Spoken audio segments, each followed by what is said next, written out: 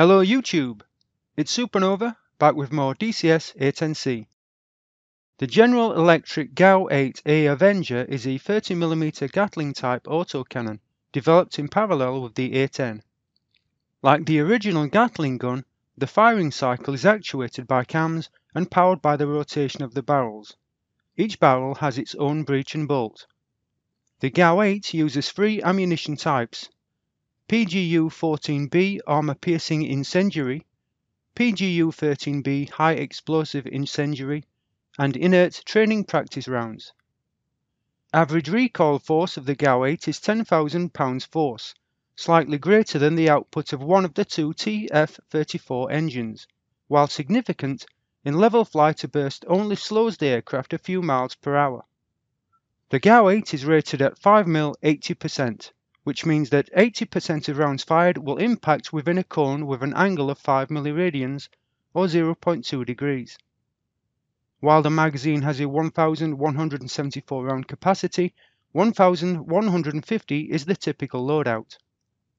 The cannon has a rate of fire of 3,900 rounds per minute, but is limited to 1 and 2 second bursts to conserve ammunition and prevent overheating. The spent casings are recycled back into the ammunition drum, eliminating the need to generate sufficient energy to eject spent casings clear of the airframe. EAC on. The Enhanced Control, or EAC, provides the Precision Attitude Control, or PAC. SAS on. The Stability Augmentation System improves the handling of the A-10, improving target tracking and reducing the amount of trimming required.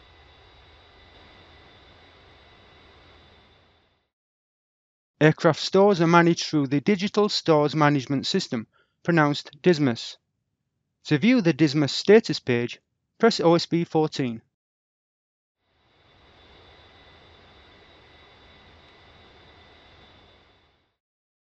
The selected profile is displayed in the center of the page. A profile controls parameters applicable for specific weapons. Above it is the current master mode setting. The data on the DSMS status page will be displayed according to the settings of the master arm and gun pack switches. The selected profile color can be white, green or blue, indicating master arm is set to safe, arm or train respectively. If the gun's round remaining counter is not inverted, the gun pack switch is set to safe. If the counter is inverted, it indicates that the gun pack switch is set to arm or gun arm. To cycle the master mode setting, press the master mode control button on the stick. Cycle the master mode to guns.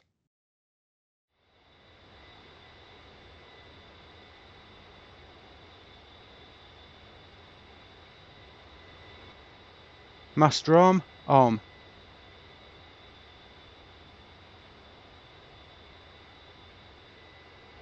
To enable pack, set gun pack to arm.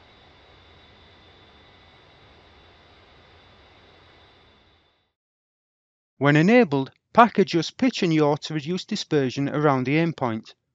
The first stage of the trigger activates the pack system, which then attempts to keep the pipper on the target while the trigger is held down. The second stage of the trigger fires the weapon.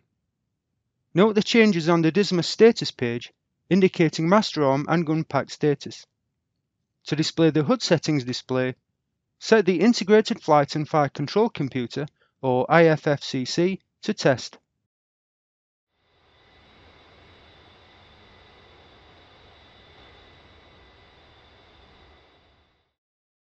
To review and edit GAU-8 settings, using the Select Rocker and Enter button, select Weapons and the 30mm option.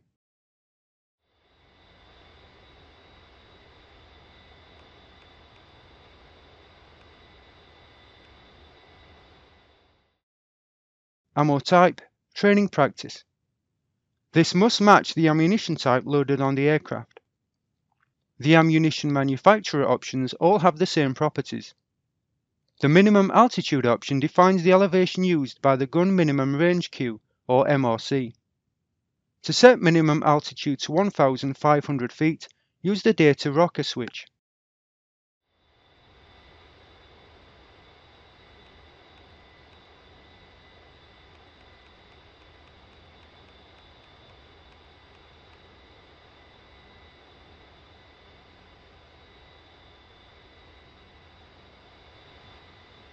IFFCC on.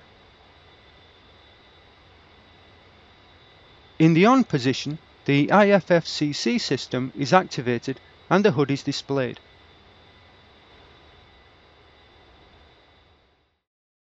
Note that master mode status is also displayed on the HUD. With Guns Master Mode selected and the Armament HUD Control Panel or AHCP switches set correctly, one of 4 types of gun sight is displayed on the HUD. The Continuously Computed Impact Point or CCIP gun reticle is the default gun sight and provides the most information. The aiming pipper is in the center of the reticle. Assuming the target is within range, rounds fired will hit that point. When combat mix ammunition is loaded, 2 pippers are displayed. The center pipper indicates the predicted impact point of AP rounds, while the pipper to the lower right indicates the impact point for HE rounds. Line of sight range is displayed below the reticle and in a range bar which rotates anti-clockwise as range decreases. Line of sight range is sight range from the aircraft to the ground point. Effective engagement range is between 0.5 and 2 miles slant range. Tanks should be engaged from 0.5 range maximum, preferably against a weaker rear armour using combat mix ammunition. Range affects gun effectiveness. As rounds gradually lose velocity and disperse, accuracy and effectiveness are reduced. The vertical lines on either side of the pipper are the moving target indices. They represent the lead required for a target moving at 20 knots perpendicular to line of sight. The moving target indices are roll stabilized to remain parallel with the horizon. If a minimum altitude greater than 0 was entered in the IFFCC menu, the minimum range Q indicator appears to the right of the reticle. Minimum altitude is indicated when the Q is in the 3 o'clock position. At or above this position, the aircraft can be returned to level flight at or above the minimum altitude entered. An X in the center of the reticle indicates that accurate data is not available. To cycle between gun sights, press Data Management Switch or DMS left short. Note the HUD must be Sensor of Interest or SOI. To make HUD SOI, press Coolie Hat up. When the HUD is SOI, an asterisk appears towards the bottom left.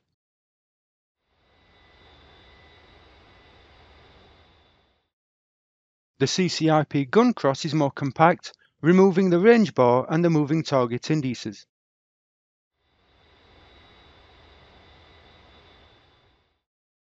When accurate target elevation is not available, the 4812 gun reticle provides 3 pippers, calibrated from top to bottom to slant ranges of 4,000, 8,000 and 12,000 feet.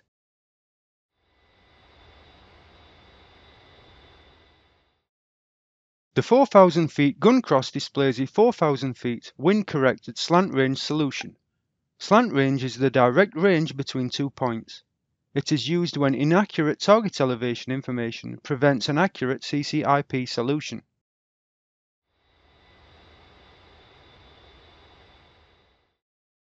To select DTS elevation data, press the Data rocker, then the Select rocker until DTS is displayed on the 3rd line of the HUD data block.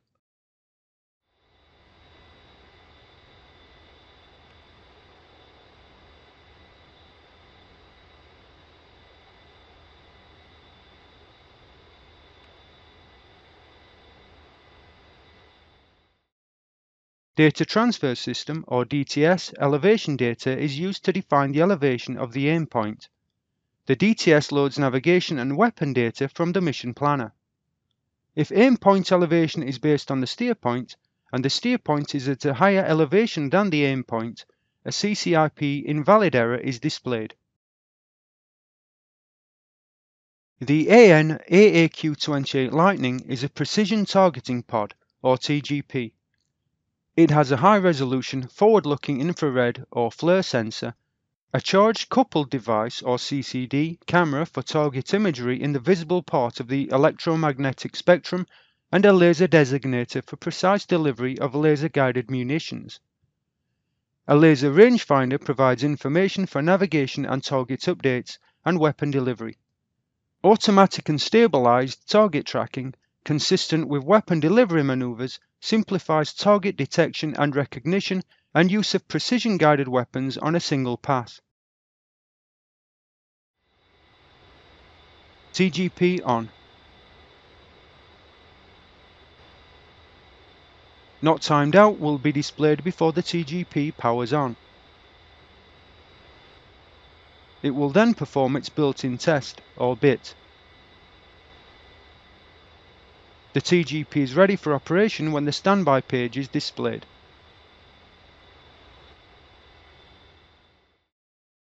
Note that the current steer point is already defined as the sensor point of interest, or SPI. With the TAD as SOI, the SPI can be changed by slewing the cursor over a waypoint or other TAD object, pressing Target Management Switch or TMS forward long, and pressing China Hat forward long to point the TGP at the SPI. To select air to ground mode, press OSB 2. To make the TGP SOI, press Coolie Hat right long. Slew the cursor with the slew controls, left, right, up, and down.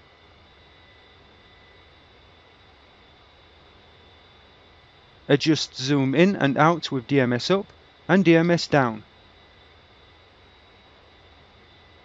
Toggle between wide and narrow field of view with China Hat up.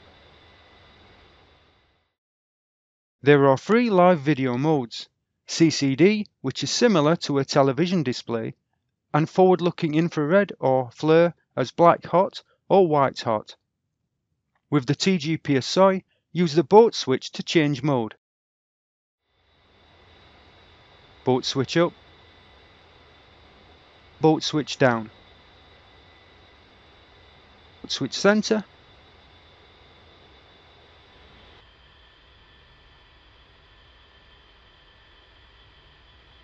when you find a target or location of interest, set it to SPI with TMS forward long.